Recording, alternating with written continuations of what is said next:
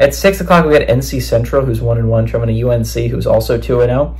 UNC favored by 37.5 points on ESPN+. Connor Harrell had gone 18 of 29, thrown for 253 yards, 2 touchdowns, 1 interception. O'Marion Hampton has hit 41 carries for 206 yards, and J.J. Jones had 5 catches for 83 yards. So I'm a little bit... This game's a little bit interesting to me, simply because... what does UNC look like? Is it a decent football team? Because I don't know. They went on the road. They beat Minnesota. That's a good win, especially with your quarterback getting hurt, right? Like, your quarterback goes down in the third quarter. You're down already. A lot of the teams would fold there. They would lose that football game. But UNC found a way to come back and win that football game without a lot happening through the air, right? And it's like, okay, this week, you're going to have to show a lot through the air. And they did a decent amount. Again, there's a recent... Connor Harrell barely had any yards in the Minnesota game, and he's up to 253 already this season. He had a solid game against Charlotte.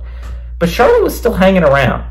Come like the late third, right, is when they started pulling away. But Charlotte's not a good enough football team, at least in my opinion. To be fair, we don't know anything about Charlotte, really. They've played James Madison and UNC, 2 teams that are still undefeated heading into this point, right?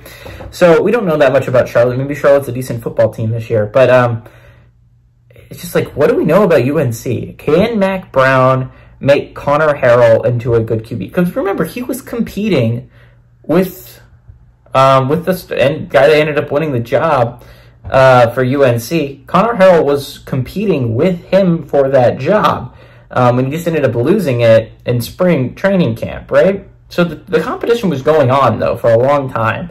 I think this game has the possibility of... It's a great game for Connor Harrell to really get adjusted to the offense, to really get into the groove of things, heading into a tough ACC play. But again, just like I was saying with Duke, when you start hitting into week 4 undefeated, a lot of people are going to start saying, maybe there's something there. Maybe there is something there, and there might be something there for UNC.